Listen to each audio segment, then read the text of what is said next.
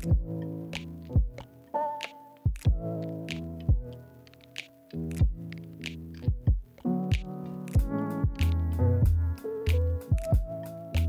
we're going to go over delivered capacity, and I want to keep it extremely simple. We need a couple things to get our delivered capacity. Okay, we're going to need our total external static pressure. Okay, that's what TESP stands for, if you guys didn't know. So total external static pressure on a fan coil or air handler is going to be our supply static pressure and then our return static pressure. I like to get it as close to the unit. Most fan coils factor in a basic filter, but get it close to the coil so that way you have an accurate total external static pressure. And some of you may say, why do we need our total external static pressure? Because we also need to know our system airflow. And our system airflow adjusts based on our total external static pressure. On ECM motors, it's not as much as PSC motors. Anyways, point is we need to get our system airflow. So when we're doing a new install, we want to check our total external static pressure.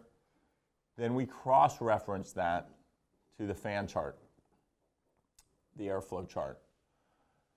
We look at what speed tap do we have it on. At that point, we're going to look at, do we have it close to, in this climate, 350 CFM per ton. So we're going to get it as close to that as possible, right? Set it up for that. At that point, we run the system for 15 minutes or so. Then we use our psychrometers and actually put one in the supply and put one in the return. I always say put it in the return. I like putting it in the actual filter door. That way, any duct gains, anything you're picking up in that return section is being reflected. Now, if you have a gap or a crack or something, it could come through and affect it in a different way. But you're getting a pretty true reading of the ability that that system has to cool right now. So the psychrometers test the incoming air and then the outgoing air, and it does the math right there for you. It does the calculation for you. You're just putting in the airflow, entering, and you get the airflow by checking total external static pressure, looking at the airflow chart. Bam, that's it. It's as easy as that. So I don't really want to complicate it any more than that as far as how you do it. That's how you do it. There's no like, oh, you actually need to do this, this, and this. It's that easy. Are there additional complications when you're using an airflow chart on a piece of equipment? Absolutely. Absolutely. Your coil could be dirty. Your blower could be dirty. These are factors, right? Your filter could be dirty. It could be double filtered, right? I don't want to get into all of that right now. I primarily want to focus on this is how you do it. This is how easy it is. Like when you think of after this meeting, and most of you have done this, but after this meeting, when you think about doing a delivered capacity, is it overwhelming? Like, is it like, oh, geez, that's too much? Like, honestly, like, what's your thought on it, Bert? Done it lots of times. It's not overwhelming. Okay. Grant, you do this on a daily basis, pretty much? Works pretty straightforward, right? Really easy. Really easy. Using Yeah. Yeah. Using Measure Quick. It's amazing. Have you done it, Ronnie? I had the Bluetooth check on too. Okay. Okay. So you've done it. Then Max has done it 100 times. Aaron's done some on some installs. Britton's done some. So most of us have done it. Pretty straightforward. Okay? Does everyone kind of get how to do that? Yeah?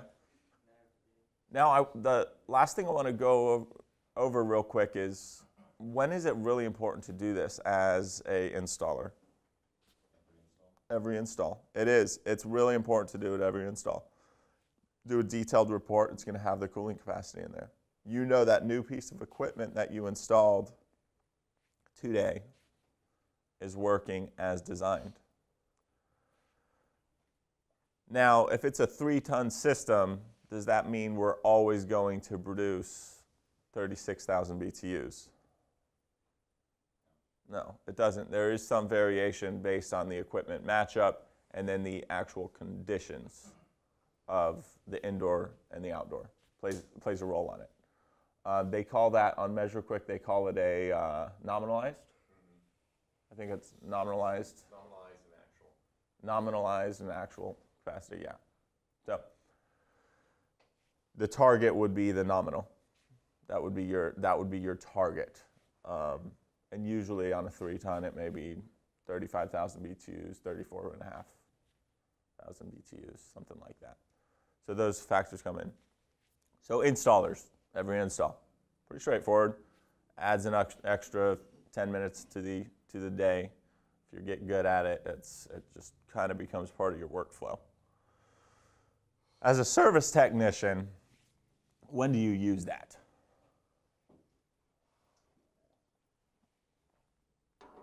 I'm just curious. Like, I know when I use it, but like On an AOR callback.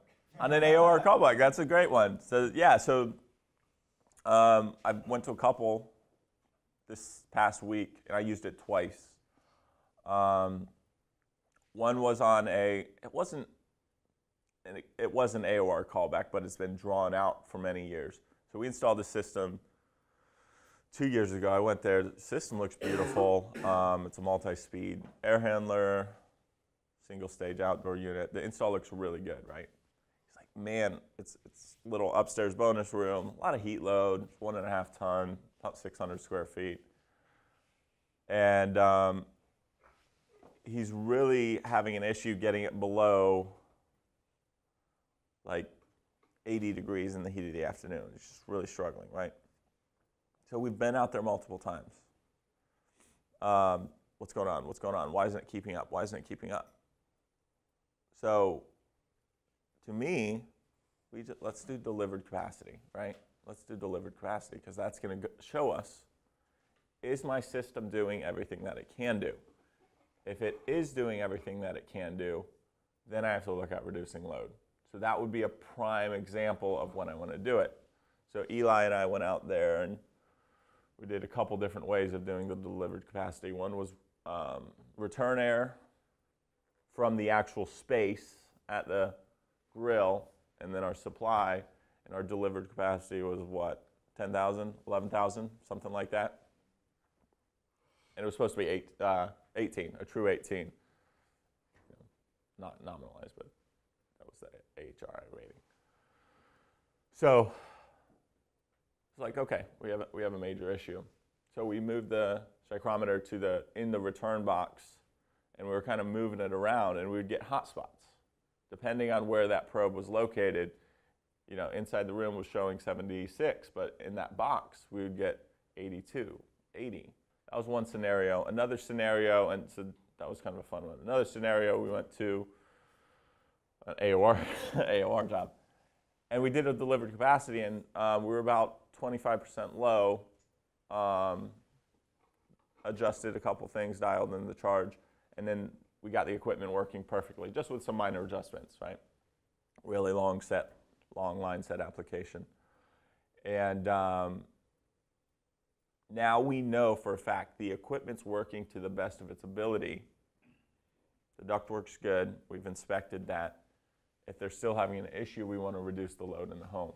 So these are like areas that you're going to use it. You go to a customer that had another company install a system and say, yeah, it's just not keeping up. You know, it's not keeping up. When you're using Measure Quick regularly, getting the delivered capacity in addition to the rest of your measurements is super easy. Like, I think it asks for, I think you got to enter outdoor air temperature. So that's one like little thing you actually have to manually enter, unless if you have a probe and you map it to that. But other than that, it really just kind of does it for you. Older equipment, beware, harder to get the airflow perfectly dialed in. On brand new equipment, checking the total external static pressure, system airflow chart, you can get pretty stinking close to actual airflow. Older equipment, those challenges pop up a lot more. Dirty coils, blowers, restricted returns, restricted supplies. So the value of understanding delivered capacity is huge, and you'll use it quite frequently. So I wanted to mainly have you guys understand it's not complicated. It's pretty straightforward. Shouldn't be something you're overwhelmed by. If you don't know how to do it, talk with your mentors, talk with your trainers, and say, hey, can you walk me through that? I know we just sat through the class, but let's go through that one more time. How do we check total external static pressure? I've seen other guys do it. I haven't done it personally. What do I need? What tools do I need for that? And really just have those conversations. And then as mentors, as trainers, walk those guys through that. Walk your coworkers through that process. There's going to be little things, little details that aren't so obvious to everyone, and that's okay. That's why we're all here. We're working as a team collectively to bring that information together and learn from one another in the group. So, sound good? Yep. Very good. Thank you guys so much.